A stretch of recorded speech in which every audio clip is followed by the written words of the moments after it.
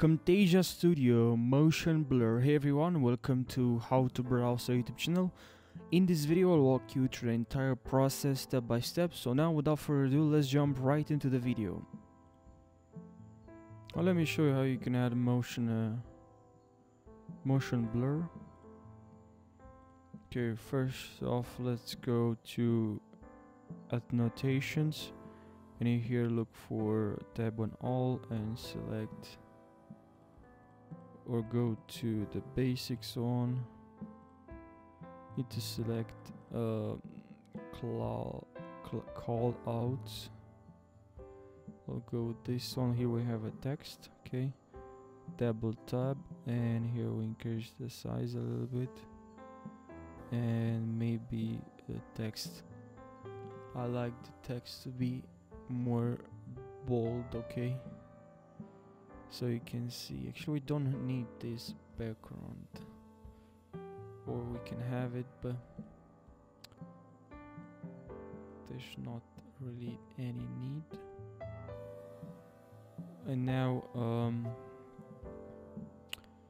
if you add, go to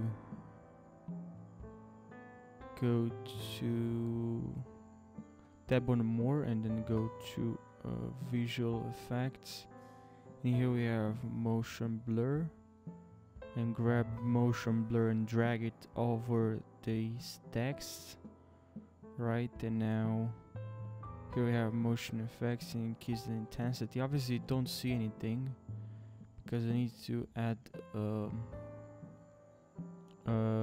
something like action. Okay, now let's go to animations and go to custom. Go to, if you're in a zoom and pad, go to animations, and here grab custom and drag it over this text.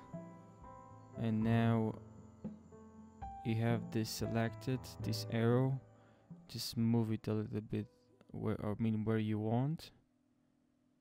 And as you can see, guys, now we have motion effects. Let me increase the intensity so you can see if you didn't notice, and maybe zoom in. As you can see, we have the motion effect.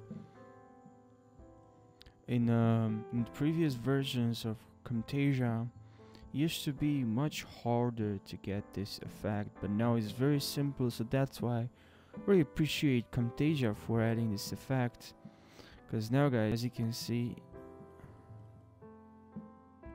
we have this motion effect,